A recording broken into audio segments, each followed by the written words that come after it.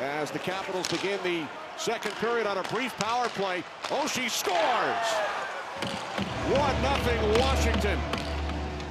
On cue, Kenny, and it's Brendan Dillon that springs TJ Oshie with the long stretch pass.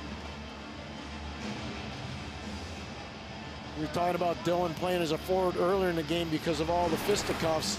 Here's Brendan Dillon slicing, dicing, dissecting the Rangers' neutral zone play, and watch TJ Oshie off to the races 2-on-1, and he just rifles that by Georgiev with a quick release.